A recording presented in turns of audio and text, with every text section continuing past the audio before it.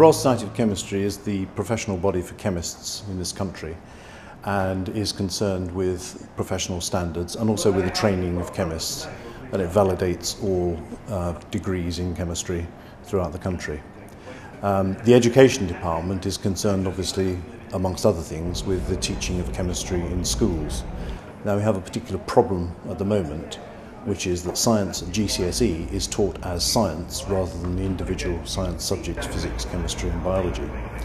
And many of the science graduates who are teaching science do not have a background in chemistry, although they may have done chemistry at school.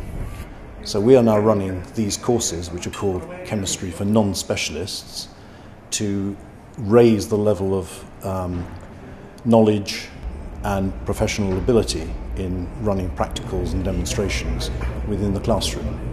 And we had a lot of fun today, obviously, showing teachers how to carry out experiments in the lab, how to do exciting demonstrations, how to place those in context within the curriculum.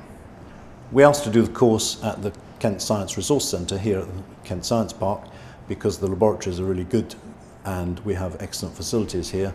It enables us to do the experiments in the ideal situation.